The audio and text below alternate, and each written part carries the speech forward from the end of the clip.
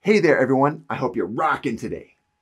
I spent time at 2 conferences this past month and got inundated with questions about geoscience and GIS. People seem to be confused about how to deal with the uncertainty in their jobs and the fact that some of them had landed in jobs they weren't happy in and in fact were quite bored. I told them about a concept I recently learned that can save their sanity and ensure they love what they do. The concept is talent stacking, which I'll be talking about in this video. Before we get going, if you have any questions or concerns or anything you want me to talk about, just leave them down below. Let's get rocking.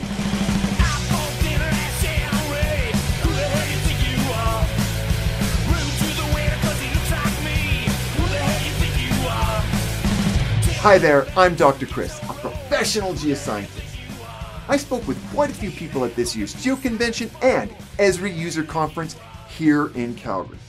The conversations got me thinking about a concept called talent stacking, which I learned from a book, Win Bigly by Scott Adams of Dilbert fame.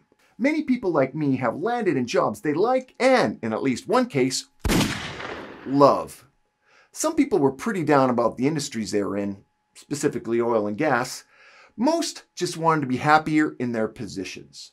Talent stacking is basically combining multiple ordinary average skills into something extraordinary.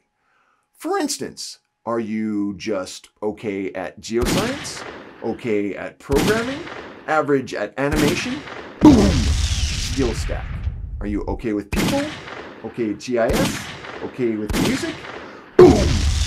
Talent stack. I would venture to say that everyone is doing this in an automatic fashion, but the most successful, happy people are talent stacking on purpose. Now, what exactly is an ordinary or average skill compared to, say, a mastered skill? Malcolm Gladwell in his book Outliers talks about the 10,000 hour rule. This rule states that practicing a skill for 10,000 hours results in, roughly speaking, mastery of that skill. This works out to about 20 hours per week for 10 years.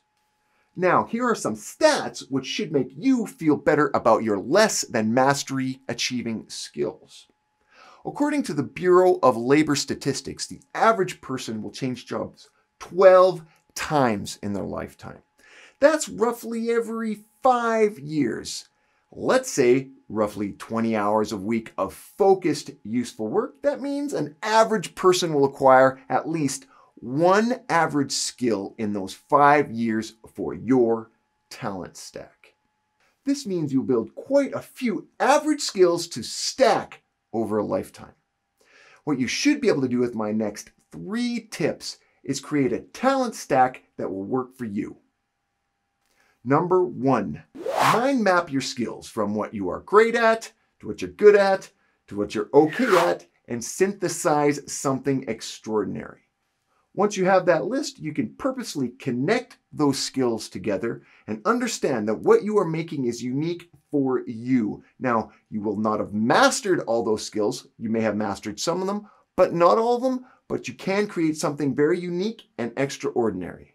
Did I just say extraordinary? Extraordinary? Extraordinary. For instance, I'm okay at art, I'm okay at geoscience, I'm okay at GIS, I'm a pretty darn good programmer. This gives me a very powerful talent stack.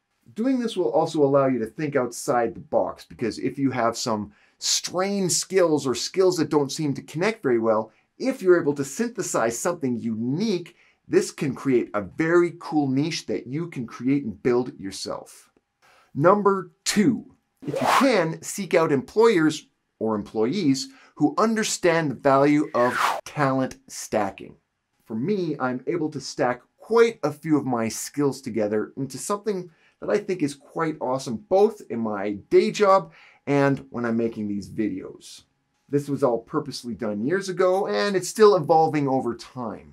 This wasn't always the case. I did work for a bigger company and they wanted me to be a very small cog in a giant machine. Now, I wasn't very happy at that, of course, but had I actually stayed In that, I probably would have been a very powerful skill of that cog, but when you want to stab your eyes out every day at a job, it's not very conducive for a good working environment. Number 3, master the skills of becoming a caveman.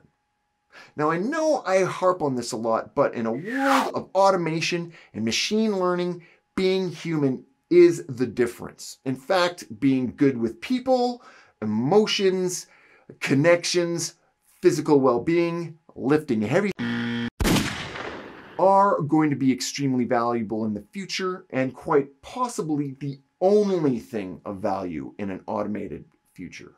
Smart people are good at people. And those are my thoughts on talent stacking. Here's what you can do right now to make sure that you maximize your stack. Pick 3 of your top skills right now and synthesize them into something extraordinary. You can add more skills if you like, because this would make for an even more extraordinarily unique result. Be purposeful in your choices and have fun. Thanks for watching. If you like this video, please give me a big thumbs up, subscribe to my channel, and add me to your LinkedIn, or even better, share my videos through your networks. Till next time, I'm Dr. Chris. Keep rocking.